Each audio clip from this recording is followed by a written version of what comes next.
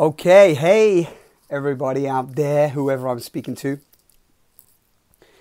So back in 2012, something like that, maybe before coming out of 2007, 2008, 2009, but definitely moving into that time, I really started to become minimalist. And if you haven't seen a great documentary on minimalism, then take a look at that one. It's just called The Minimalists, I think, or Minimalism. You'll find it. And I've sort of prided myself on owning very little and traveling light, because I travel around the world in different places, and I've always just had this feeling of, I'm quite like to be tidy, but also like, what do I really need? And one of the things that I was traveling with for some time was something that I speak to a lot of you about, and if you come on our events and workshops, I mention this all the time, is morning pages.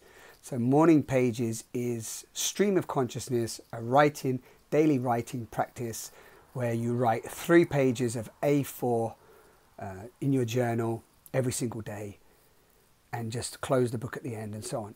It's called morning pages, but also morning with the O-U-R-N-I-N-G, as in you're dying on the page every day.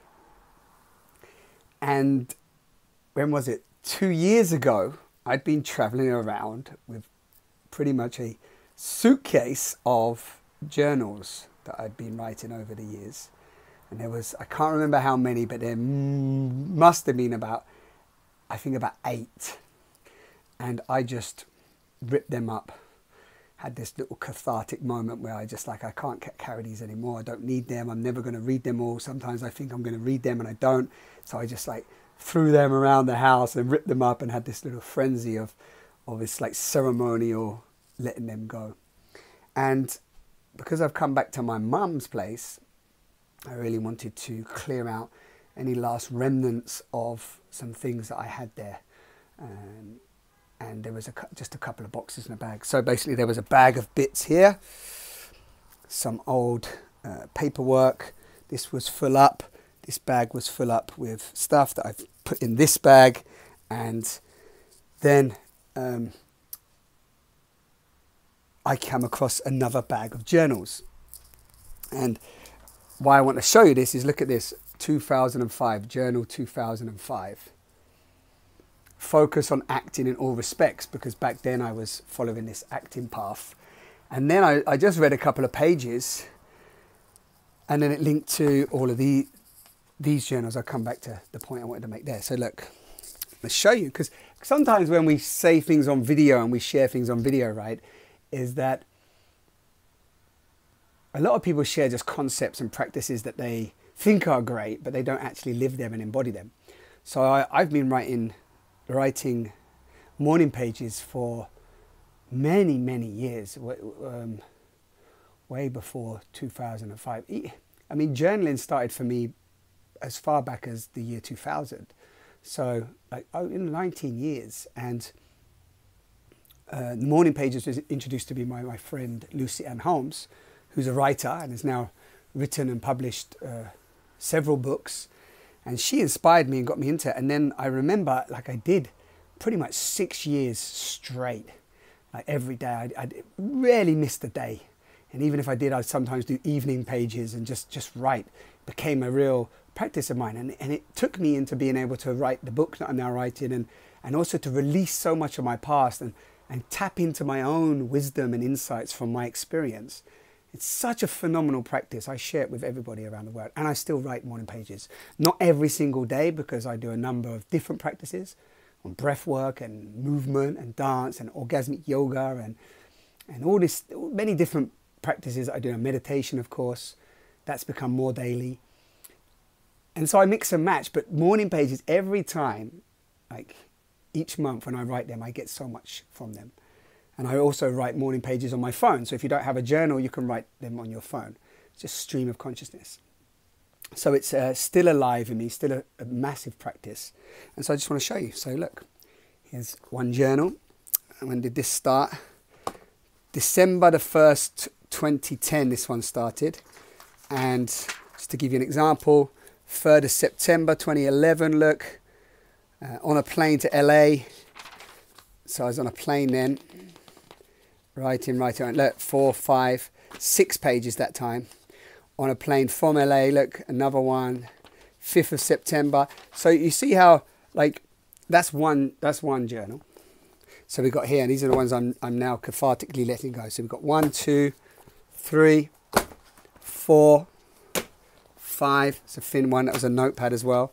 6, 7, 8, 9. I remember these. These are on my, look, on the front, morning pages. Yeah.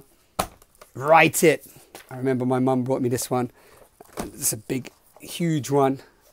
I've got these small things. I even got this morning thoughts. I even put them on just paper sometimes and put them inside envelopes and save them. I think I've lost count. You can count back on the video. It's got another 2 here.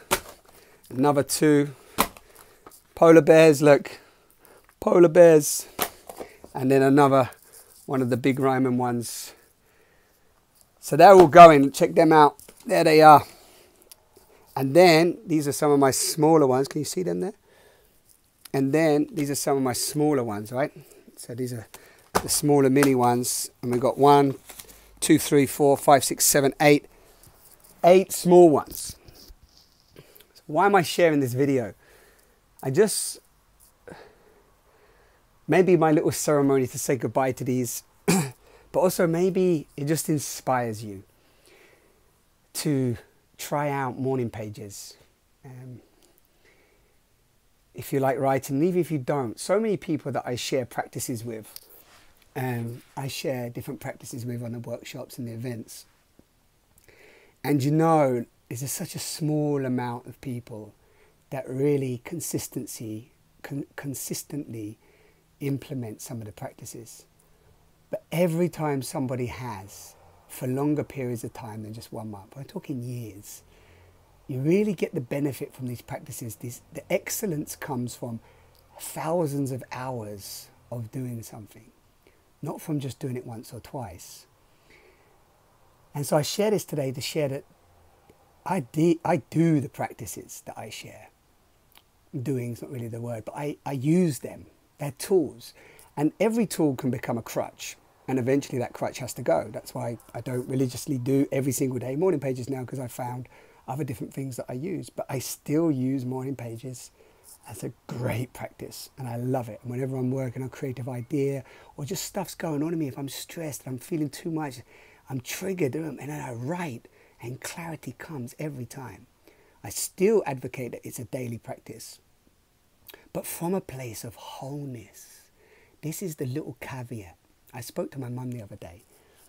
She's been doing these meditations that we've been sharing with her for 3 years. Joe Dispenza meditations, guided meditations. And a lot of the times in this sort of self-development world, spiritual world, whatever you want to call it, sort of pointing to that you need to fix yourself, or you've got like massive problems and so on. And on some level, there's a truth in that, right? Because that's how we can monetize the situation as well. And that's what we play into people's fears and so on. But the key that I want to share with you now is, like, do these practices already from a state of wholeness. You're already complete. You're already magnificent. You're already unique. You're already whole. What has to die, if you want to say that, is the term I use sometimes, is the false beliefs, the diminishing thoughts and feelings, and all the other aspects of the conditioning and programming that we've picked up through society and religion and our peers and growing up, that have told us that we're not whole, that it's not already there.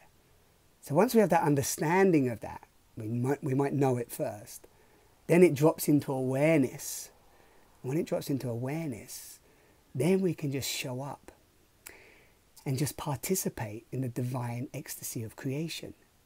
Meaning, you can do yoga, dancing, movement, orgasmic yoga, writing, any cathartic practices.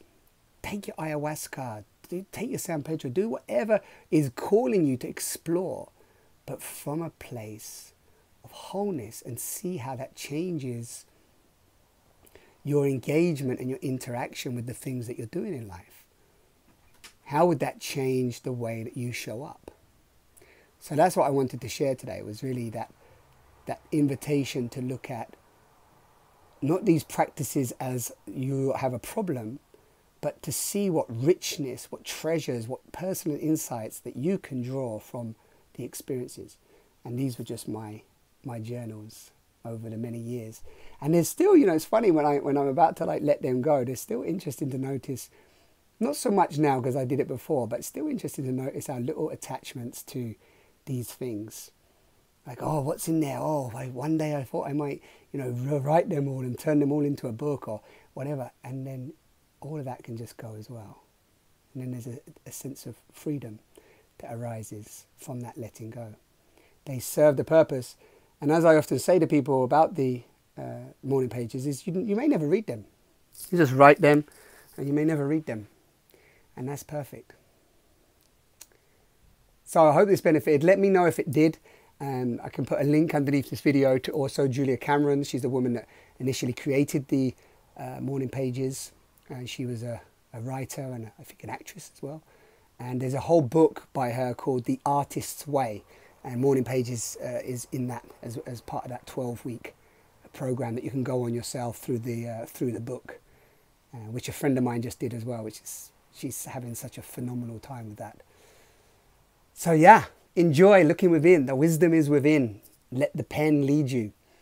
There's a great audio actually by Mark Matusak called Writing as a Spiritual Practice.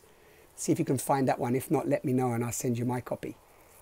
But Mark Matusak, you can look him up as well. He talks a lot about writing and writing as a, you know, as a cathartic practice, as freeing ourselves and releasing ourselves, and then accessing our wounds as also a deeper expression of our gifts to give to the world. Enjoy. Wherever you are in the world, you're whole. You're it. You're already enough. The story of imperfection and unworthiness is not true. Shine on, crazy diamonds.